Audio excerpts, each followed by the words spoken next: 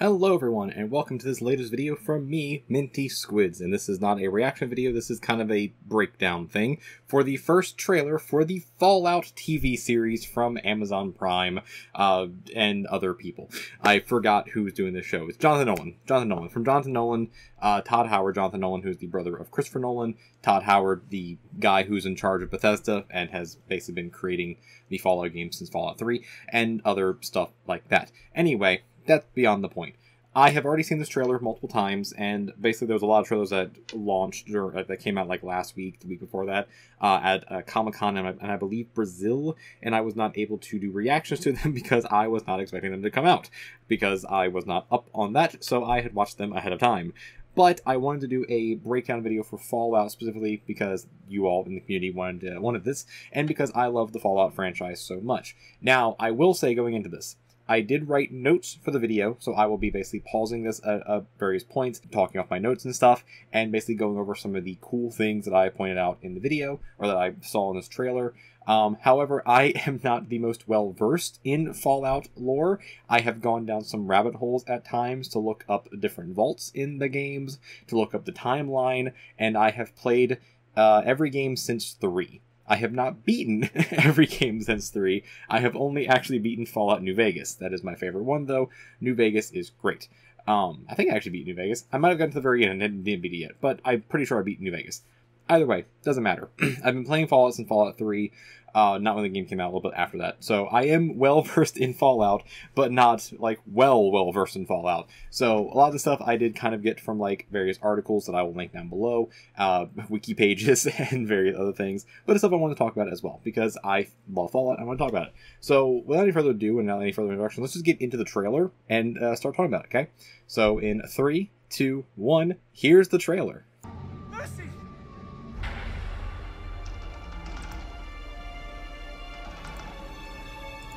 So the first thing here in the trailer is we see Vault 33.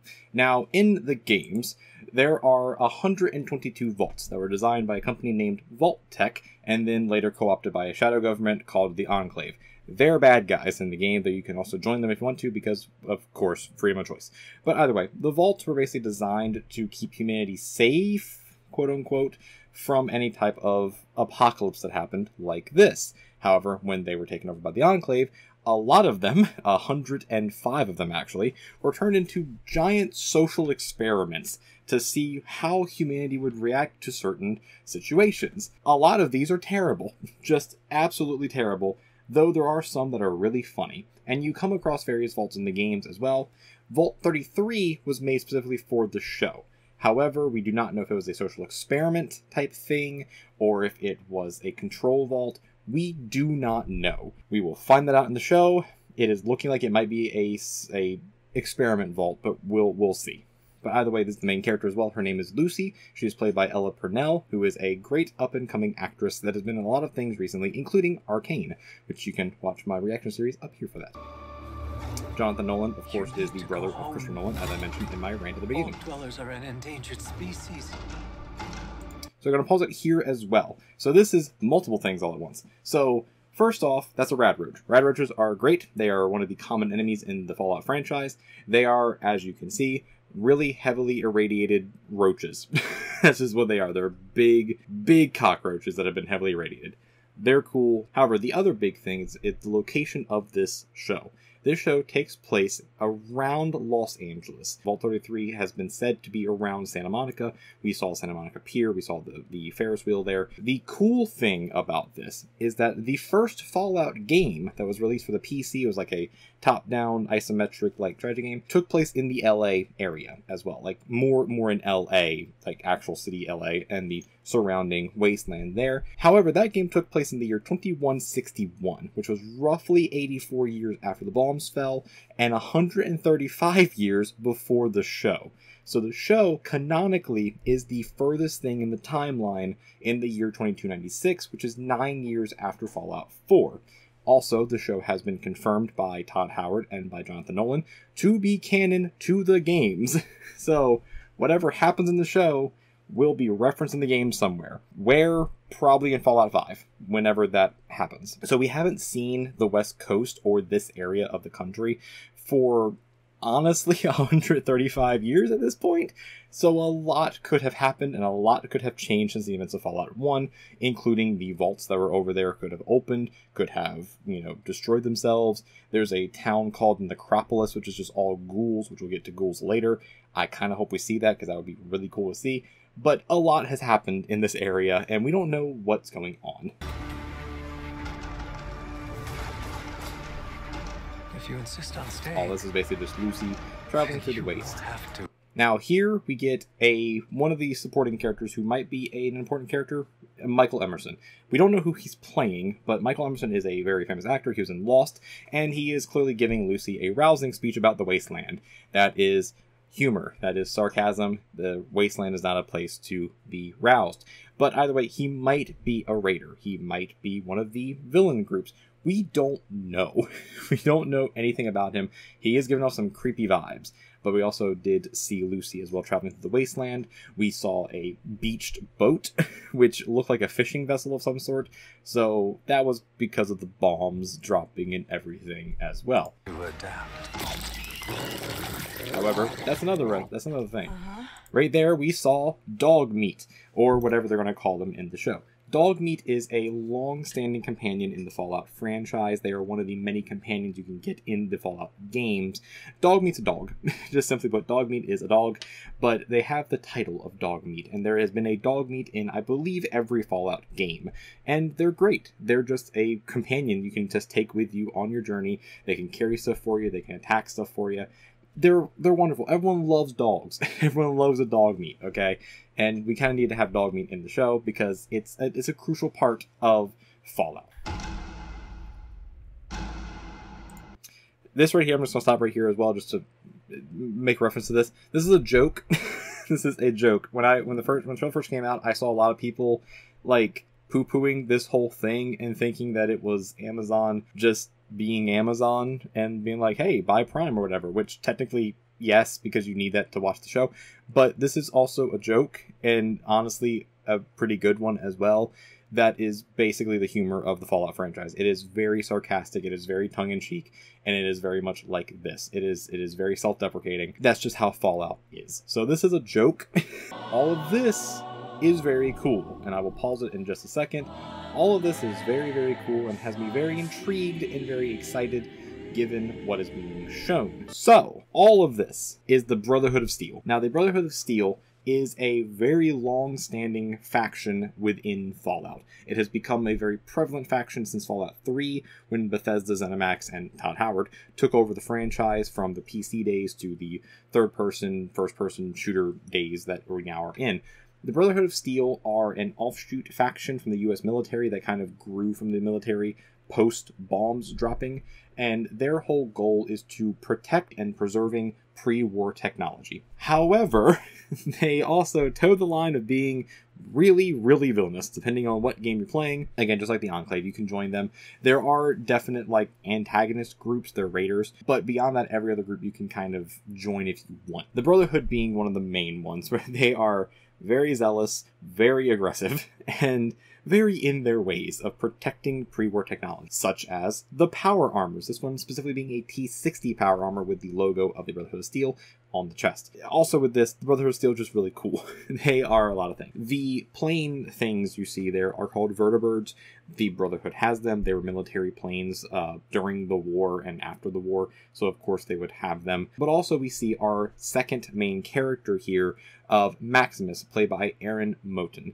Now, Maximus is supposedly going to be a squire of a Brotherhood of Steel knight.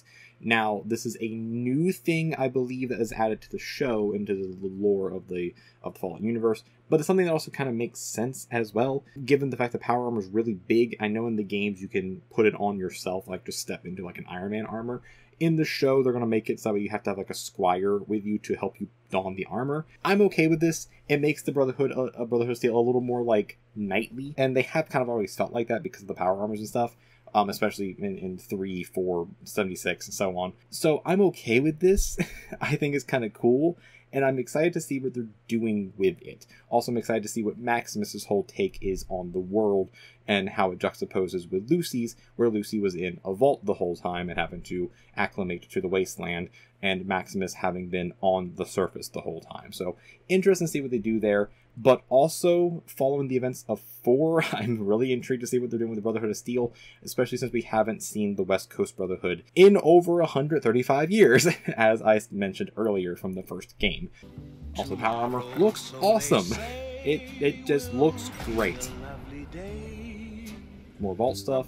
Clearly some stuff happens in Vault 33, which is why I'm thinking it's a social experiment kind of thing that I'm not going to say went wrong, because it's the whole point of social experiments, but something clearly happened in the vault and they all start trying to kill each other. Now, what happens, we don't know yet. We'll figure that out in the show. This also probably is why Lucy leaves. This whole part here is a town called Philly, ironically not in Philadelphia, but called Philly, very reminiscent of Megaton from Fallout 3, reminiscent of Diamond City from Fallout 4. It's a wasteland city, basically, of survivors that are all stationed there, crafted from scraps, and it's a standard thing in Fallout. But I don't want to see tomorrow. And here we get our first look at the last of the main characters, Walton Goggins playing the Ghoul. He is the last of the 3 protagonists, and he looks amazing. Also, it's Walton Goggins, who is just phenomenal anyway. So, ghouls in the game are basically zombies. They are really heavily radiated humans that most of them have gone feral, and they are, for all intents and purposes, they are zombies in the Fallout universe. That is the best way to describe them. However, there are rare instances of people who were so irradiated and so mutated that they basically reverted back around to being humans again. I think that's how the logic works in Fallout. Don't quote me on that, but put it in the comments if you know. But he is one of those where he has basically looped back around to being a full human. And he also has been alive since the war, since the bombs fell, which means he is over 200 years old. That's nuts. But also he is known as the Ghoul. He is basically a legendary bounty hunter, outlaw type character who's going to help out the protagonist in some way, shape, or form. And he will also be our view into the pre-war, pre-bomb world, where we'll get to see him at the end of the trailer in his actual human form before he became a ghoul. And his character is named Cooper Howard, which is, I think, going to be a reference to something, because that name is too close to a lot of different other cowboy-ish names. But he is awesome. And also, I love the fact that they made him kind of hot. There's a ghoul in Fallout 4 named Hancock, who is basically Revolutionary War attired. He's also kind of hot. It's just a thing that is in Fallout. So, just go from there. Also, he is clearly a badass. This whole part here is intriguing, given Fallout. So this is an overseer of one of the vaults. We don't know which one yet, but it's clearly not Vault 33. It is a different vault somewhere out there. However, this man's a Cyclops, and as of right now in the Fallout games, while we have mutated humans, we do not have any humans that look like a Cyclops, that have very physical mutations. I'm on the line of thinking that this is a subtle reference to the Fallout 76 mutation cards, and possibly also a subtle tease to something in Fallout 5 of characters having physical mutations. Given the fact that this is a world that is heavily irradiated, I wouldn't be surprised if we see physical mutations at some point in the canon of Fallout.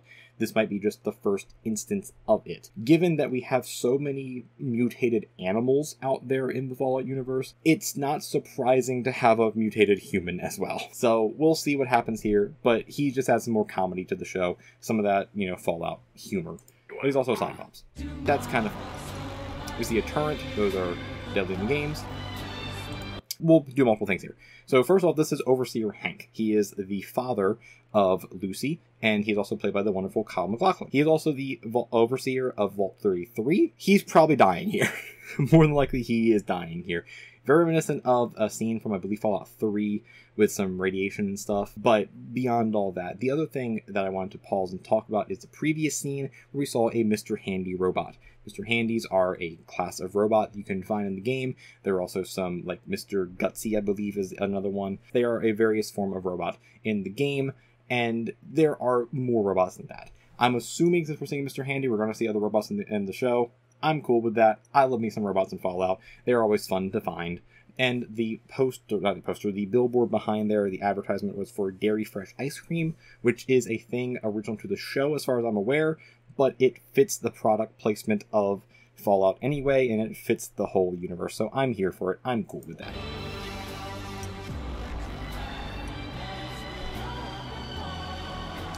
This, I don't know what it is. It looks like a mutated axolotl. I don't know. It's some mutated creature. However, the bear thing we saw, that is known as a Yao Guai. Yao Guai are one of the more deadly creatures in Fallout, right there under the Deathclaw. Deathclaws are really awesome, really badass, and I hope we see at least one in the show. I am sure we will. They're really mutated lizard things that are just demons, basically. They're just Fallout mutated demons. They're awesome. But anyway, Yao Guai are heavily mutated bears. They really like to fight. They really are tanky. And they will ruin your day anytime you see them. And they're also named after the fictional internment camps in the games as well, and basically come from a Chinese word, I believe, known as demon. So they're big mutated bears. You don't want to mess with them, as with normal bears. Also, that's just gross. More from Vault 3. And then this is the final thing that I will mention in the trailer here, is Cooper Howard. We see him as the bombs are falling. This is a really great scene. However, the thing before that I will actually pause on, the thing before that is this bad boy right here. So this is an airship, and it's a little bit confusing. So this is clearly Brotherhood of Steel. You can see the vertebrates, you can see them maybe building bombs or whatever. I don't know. They're doing something here, but you see the airship. As far as we are aware, in Fallout canon, please correct me if I'm wrong in the comments. As far as we're aware, there's only one airship so far in Fallout canon, and that was the Perdwin from Fallout 4. I'm probably mispronouncing that, but it's the one from Fallout 4. It's basically like a mobile air base of the Brotherhood of Steel. However, in the events of that game, the lone survivor, your player character, destroys the Perdwin. So, while this show does take place 9 years after the events of Fallout 4, I'm wondering if they rebuilt the Perdwin, if this is a second airship from somewhere else in the Brotherhood of Steel, if this is a flashback from the events of Fallout 4 or whatever. I don't know. But as far as I know, this is just an airship that we do not have an account for. So I'm interested to see what they're doing here. So that is basically the trailer. However, there is one final thing I want to talk about, and that is one of the main things in Fallout is the music. So about halfway through the trailer and then through the end of it, we hear the song I Don't Want to See Tomorrow by Nat King Cole. And that song specifically fits the themes and the tone of Fallout to a perfect T. Because in Fallout, in the universe of the games, basically technology and culture stopped progressing as it did in our world around 1950. So, you know, the nuclear age. It basically hit there and then kind of stagnated for the rest until the bombs dropped. Because of this, culture, music, television, advertisements, all that good stuff just kind of stayed in the 1950s era, in the Cold War era. Music being one of the main ones. And in the games, you can listen to the radio stations, one of my favorite things to do in the games, and they play a bunch of just 1940s, 50s, and 60s music. Mainly 40s and 50s music that you can just listen to. And it's really fun to listen to. There's some absolute bangers in there to roam the wasteland in. So the fact that they played a Nat King Cole song fits perfectly with the world of Fallout. So that's it. That's the trailer. That is the trailer for Fallout 4. There's a little bit afterwards with the bombs dropping. It looks very, very cool. The font for the title looks perfect. It is just the Fallout font. I'm really excited for this show. I am very, very excited for the show. As a fan of Fallout, I think they're doing, so far from what we've seen, a great, great job. They showed off a little more footage of the Game Awards. Not too much, not really enough to talk about here. They did say the iconic line of war never changes, because that is the big thing from Fallout, is the fact that, you know, the war happened, bombs dropped, and then people still fight. That's just the whole deal. Human nature, you know? So I am really excited for this series coming out April 12th, I believe. April of next year sometime. I'm excited. I don't know what I was going to say. I'm just really excited for it. And so far, it's looking pretty perfect. I know there's like some lore issues that people have with the show so far from what we've seen. I'm willing to give it a chance, and I'm willing to see what they're doing with it, specifically because it is canon to the game timeline and to the game story. I'm interested to see what they're doing with it. So let me know down in the comments below, what do you think of what you've seen in the trailers as well, and are you excited for the show? And let me know your thoughts down below as well. And also, if you're a Fallout fan, what is your favorite Fallout game or moment from one of the games? Specifically, mine is an instance in New Vegas where you get the companion of Boone, and he just starts randomly shooting things from like a mile away when you're doing completely other things. I love the character of Boone. He is great. So let me know that down in the comments below. And if you like this type of video, this like trailer breakdown thing, let me know that as well. And leave a like on the video if you do like it. It definitely helps out in the algorithm and lets me know the things that you like for the channel. And if you want to see more from the channel as well, you can go ahead and watch some other videos and subscribe as well. That will help out the channel as well and help us grow to 1,000. But if you want to see more from the channel, remember, here's going to be a playlist for something else you can watch. It'll be some other video game adaptation, probably Dragon Age. Which I know is a funny thing because Bethesda, that wasn't Bethesda. Anyway, go ahead and watch this. It's great. And if you want to see something else, here's going to be a video that YouTube recommends for you as well. Until next time, stay Fallouting, everyone, and I'll see you next one. Until then, peace, everyone. Peace.